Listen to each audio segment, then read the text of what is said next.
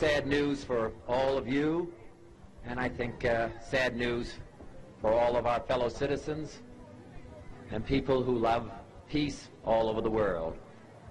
And that is that Martin Luther King was shot and was killed tonight in Memphis, Tennessee. These are words Achebe Turner will never forget. It's like our heart stopped. You know, stop breathing, heart stopped beating.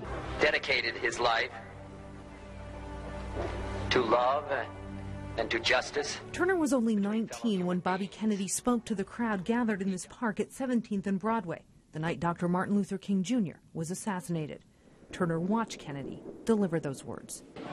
Like unbelief, like was this a cruel joke or something like that, but we knew he wasn't kidding, but it still had to sink in. It was a very hard night. Somewhere in that crowd, Brad Yoder was there too. He was 26. And it was just, I mean, it was the most moving speech I've ever heard in my life, just because of the whole context. 50 years later, both men joined hundreds of others, including local, state, and national lawmakers, to remember that historic night.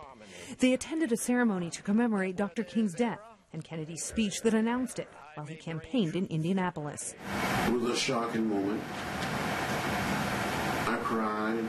Congressman John Lewis was with Kennedy that night. He spoke in a video message at Wednesday night's ceremony. And tonight, Dr. King is speaking to each and every one of us, saying that we all can be better human beings. For every city needs its creed. And for Indianapolis, it was written by unity, peace, compassion, and forgiveness. And it was written on April 4, 1968.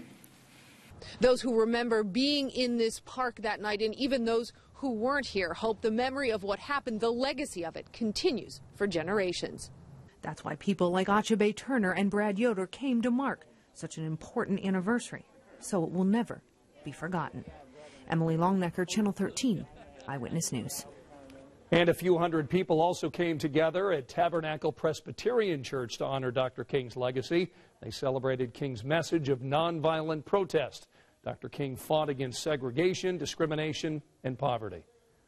To call him a dreamer would be to make his life a tale of mere fantasy. We have gathered tonight, beloved, to remember the life and moral witness of a 20th century martyr who walked into the temples of America and turned over the tables of conformity, bigotry, and hypocrisy. 2 months before his assassination, Dr. King gave a sermon where he imagined his own funeral, saying he wanted to be remembered for serving others, not for his fame or his many accomplishments.